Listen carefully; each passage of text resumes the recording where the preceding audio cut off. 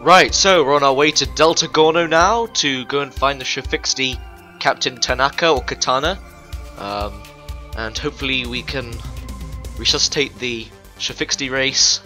Gonna start a new kind of big quest, it seems.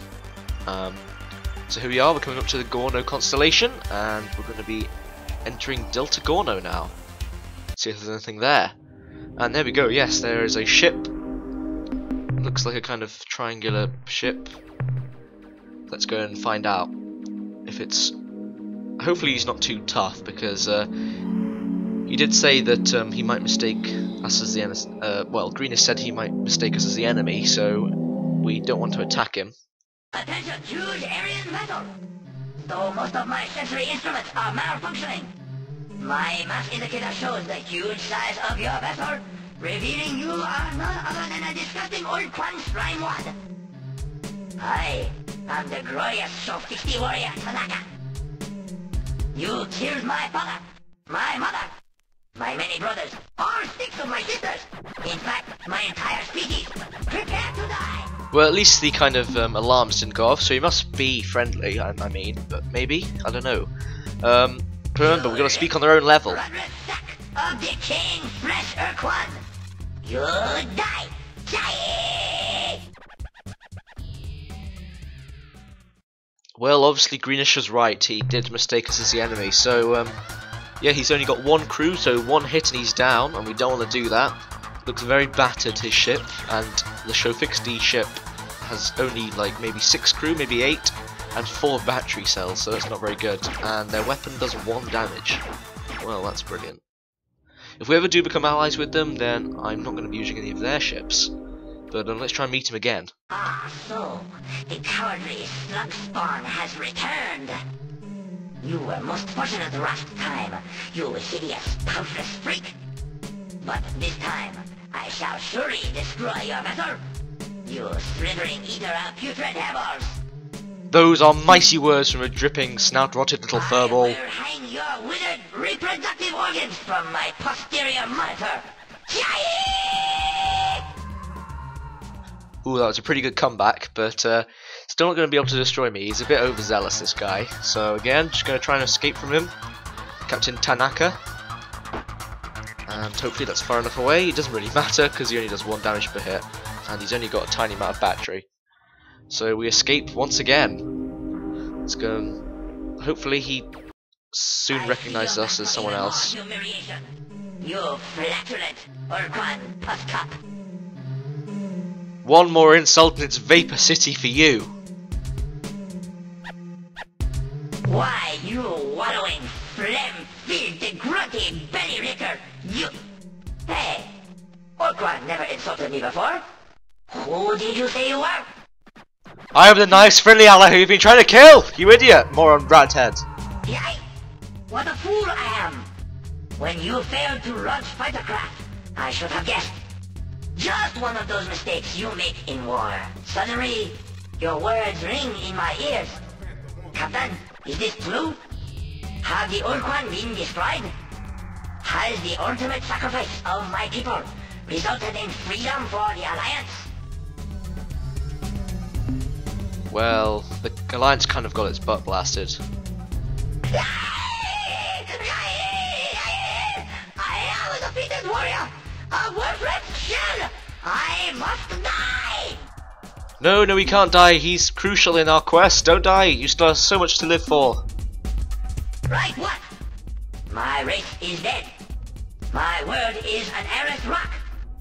And I've seen all my sunrounds at least 100 times. My life is over. I have already picked up a nice asteroid to smash into. So if you don't mind, I'll just go and kill myself. Unless you want to annihilate me yourself. No, do not kill yourself. You are to remain here and guard your solar system. Then we'll come back. Again? Against the Ur-Quan? Yes! But no. I cannot leave my homeworld unguarded. I will remain here and keep a solitary vigil. Goodbye. Well, at least we've kind of got him on our side now. So next time we visit him, we'll be with the Shafixty Maidens. So now we're going to go and find Alpha Cherenkov 1 So where is Alpha Cherenkov then? It is just to the northeast, just outside of Ur space, okay? That's cool. I'm probably going to go into quasi-space, try and see if there's a quicker way to get there, and also we'll discover where another quasi-space portal leads to. So let's go into quasi-space. So I'm going to find out where the portal is, and I found it now, so I'm going to go over to this one. Let's go. Alpha Cherenkov 1, autopilot. So it kind of is exactly the same distance, a little bit shorter, but at least we've discovered one more quasi-portal, so we don't have to kind of guess quite as much. So let's just head over to there. Hopefully the Vux, whatever he was, Commander ZEX, is friendly. He did say he was friendly, a bit of a weird guy, but hopefully we can get away from him safe. So we can either give him something, which will give us the Shufixty Maidens, or we can just kill him. And I think we should go with the second option, since you know, we've got quite powerful ship. But who are these guys? They were very slow, but they're enemies, so let's see who they are. Well, we don't know them at least. Yep, these are definitely new ships. I guess we'll talk to them. Greetings from Vox, the last word in life form destruction. To gain an intimate knowledge of our engines of war, simply place both hands over your eyes and count to 3. So these are the Vux then, the guys that are apparently really hostile towards humans. So why are they so hostile towards our species? Just what's the point, jeez? You are even uglier than I had thought possible. Can't you see you are making me sick? Please, foul creature, turn your head, or better yet, put a sack over it. Never mind, I have adjusted my display so it is still enough to be tolerable. In answer to your question, our response is simple. We must attack you because our master is the Ur-Quan wishes so. Now, if you don't mind, stop knocking your head like that. We Vux do not share this range of motion, and it appears as though your neck is broken and you are a jabbering corpse. Ugh. Is there another reason you hate us? I mean, surely that's not the only reason they hate the humans so much. Do we need another reason? I understand. You refer to the first human encounter, the insult. What more can be said? On that day, your species proved its true crass nature. You see, we Vox pride ourselves on our open-mindedness, our ability to see beyond even the most bizarre and disgusting face like yours. But that insult was so low, so totally reprehensible, that we will never forget it. Yes, to be honest, that event pretty much fixed our attitude setting at abhor. I suspect we will despise you forever. Okay, we'll apologize to you, and then we'll talk truce. Probably not. You see, although we Vox are highly reasonable beings who would never judge our race solely on its appearance, the magnitude of your Captain Rand's insult was such that we will probably never forgive your species. Well, we might as well try. The people of Earth hereby apologize to the Vux. Nope. I didn't think that would be sufficient. It lacked conviction. Sorry, but I'm afraid we'll just have to kill you now. Well, obviously that didn't go too well, so they're still just going to be hostile towards us. Hopefully ZEX isn't, but let's just take who should we take into battle? Snelope, come on now. Let's go. Let's see, it's got quite a lot of battery, jeez. And it's very slow, so, you know, the Spathi are having no trouble getting around it, but it's just being really annoying to hit. Since it's so slow and has so much battery, I wonder if its attack is very strong, actually. Let's have a look. It's getting close, see if it has any attacks. It's not attacked us yet. Oh, what are those things? Sending out little green dots at us. I wonder what they do. They probably do they're probably like a bomb or something, I don't know. But we're doing tiny bits of damage to it, and this is going to take forever to use Spathi, so I'm just going to get away, use the ores, get it over and done with. Get it done the easy way. Spathi are good for dealing with the Ur-Quan Kohr-Ah, but the ores are good for everything else, I guess. And it's also really quick as well, the ores can get away as well. So let's just send in tons of Marines. Oh, that's their main weapon, a kind of laser thing. Might be quite powerful, but there we go, Marines. Just take them down. No crew lost. Easily done. There we are. So let's just go in again with our marines. Hopefully they don't get hit by that laser thing. One of them died, never mind. There we go, took them down again. Too easy with the oars. New boy just shows everyone how to deal with the bucks. Whoa, that was very close. Okay. That was a bad spawn for me there.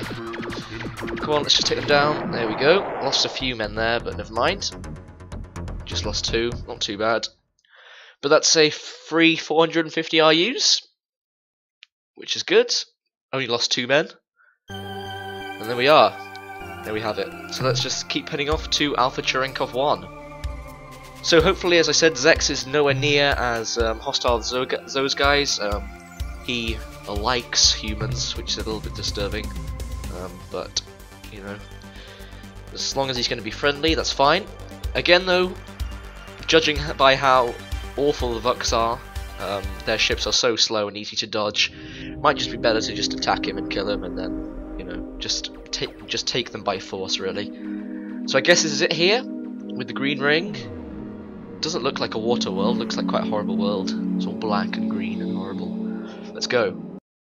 Ah, human visitors. What a treat. I am Admiral ZEX. Please, do not be frightened. Unlike the rest of my species, I enjoy humans. You may know me by my reputation, my leadership of Vux forces during the war with your alliance. I assure you that this behavior, a sad necessity of those times, belies a much kinder, gentler being. Please, be welcome. We can get to know one another, expand our interspecies relationship. But wait, how silly of me. You aren't here for polite repartee. You have come for my show-fixing maidens. Let's get straight into it. We require the show-fixing maidens. We are prepared to use force if necessary. Oh, Captain, that would be such an unfortunate mistake. A grave error on both our parts. We have so much to learn from each other, so much to give each other. It would be such a sad loss if we were to fall back to the mindless blasting and killing that has marred our two species' relationship up to this point. Admittedly, as the acknowledged Vux military genius, I would find it interesting to face your one powerful alien starship with my huge personal fleet of intruders. But oh, what a mistake it would be. Also, I think it only fair to warn you, Captain, that in my campaigns, I collected many interesting items. Amongst these treasures is a precursor artifact, a warp nullification field that prevents nearby ships from making emergency hyperspace maneuvers from running away. I note by the scars of the rear of your vessel that you have made many such escapes. So you see, Captain, if you attack me, you will face the greatest military tactician in Vux history, commanding an almost infinite number of enemy combat ships, and the battle will be to the death. Surely we can find an alternative. Don't know if I believe him about that. He seems like quite a crazy guy, if you ask me, so I'm just going to attack him anyway, regardless of your apparent precursor artifact. Yeah, to the death, that's right. You're gonna die, ZEX. Let's just take an oars into battle, show him how it's done. Come on, new boy. Let's go. Take the Marines into battle. There we go. He can't do anything about the Marines. He's going down. Puzz. There we go. Nice. Good start. Good start.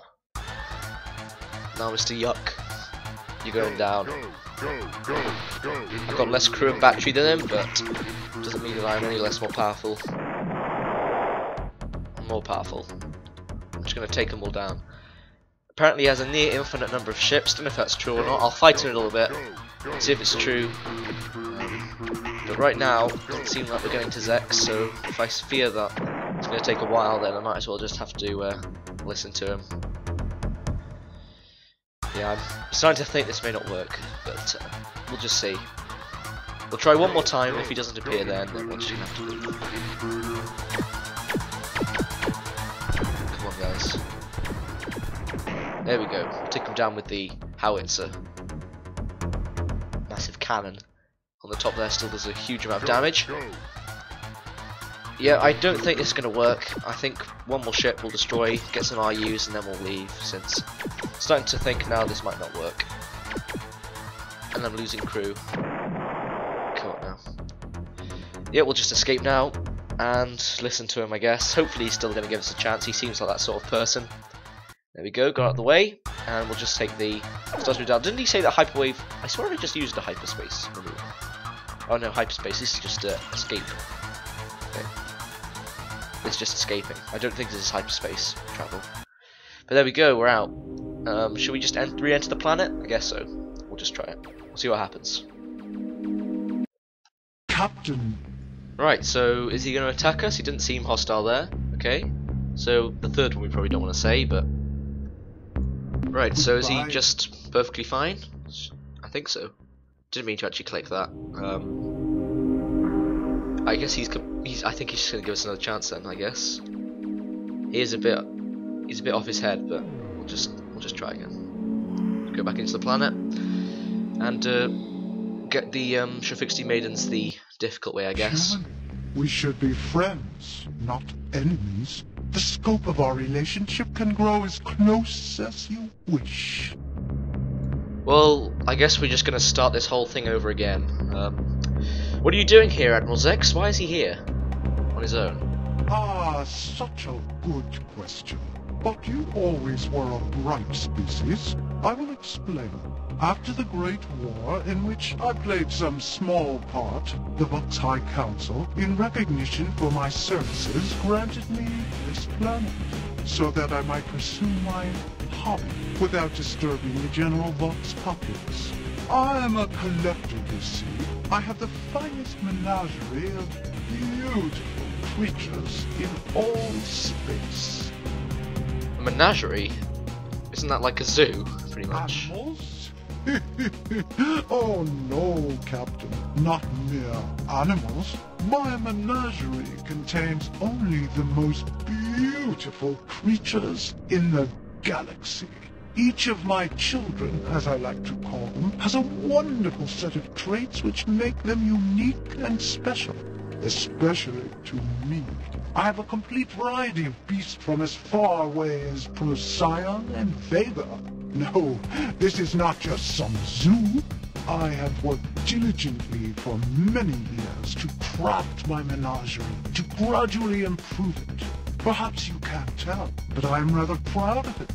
Alas, there's one creature, one gorgeous animal which I do not yet possess. I would give almost anything for that creature. Aha, so if we go and get him the creature, will he give us the Shafixty maidens? What an interesting proposal. I never would have thought of such a wonderful idea myself. You are a genius, Captain.